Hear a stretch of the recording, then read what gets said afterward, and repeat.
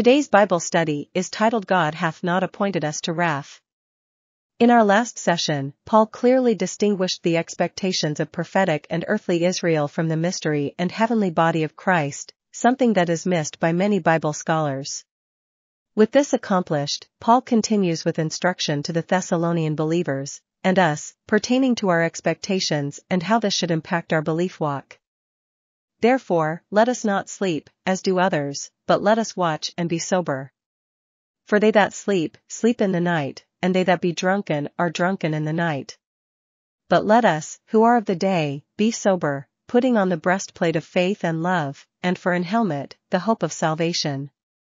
For God hath not appointed us to wrath, but to obtain salvation by our Lord Jesus Christ, who died for us, that, whether we wake or sleep, we should live together with him. Wherefore comfort yourselves together, and edify one another, even as also ye do. 1 Thessalonians 5 verses 6-11. Let's dig into this. Paul introduces the continuance of the revelation given him to give to us with a therefore, obviously pertaining and given the things that differ between Israel's prophetic and earthly expectations and those of the heavenly body of Christ. And the call to belief and walk in this regard is that believers not sleep, as do others, but let us watch and be sober. For they that sleep, sleep in the night, and they that be drunken are drunken in the night.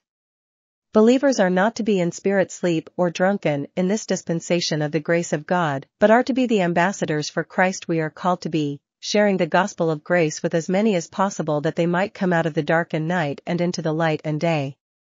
As ambassadors for Christ, and thus those who are of the day, we should be sober, putting on the breastplate of faith and love, and for an helmet, the hope of salvation, instruction very similar to that Paul would later pen in Ephesians 6 verses 10-17 regarding believers putting on the whole armor of God.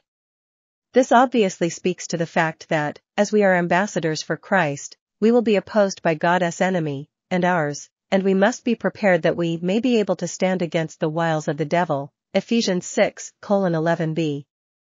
And as believers walk in the truth of our expectations as the body of Christ, we can be assured that, unlike Israel's prophetic and earthly expectations, God hath not appointed us to wrath, but to obtain salvation by our Lord Jesus Christ.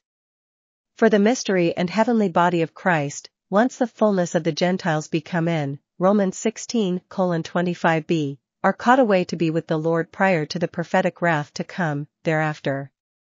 This is further addressed as Paul continues that Christ died for us, that, whether we wake or sleep, we should live together with him.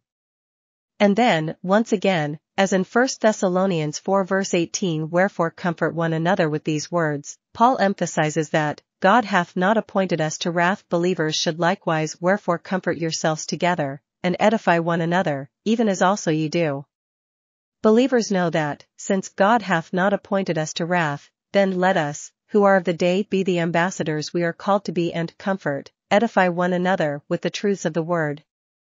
Thank you for listening to this Bible study today.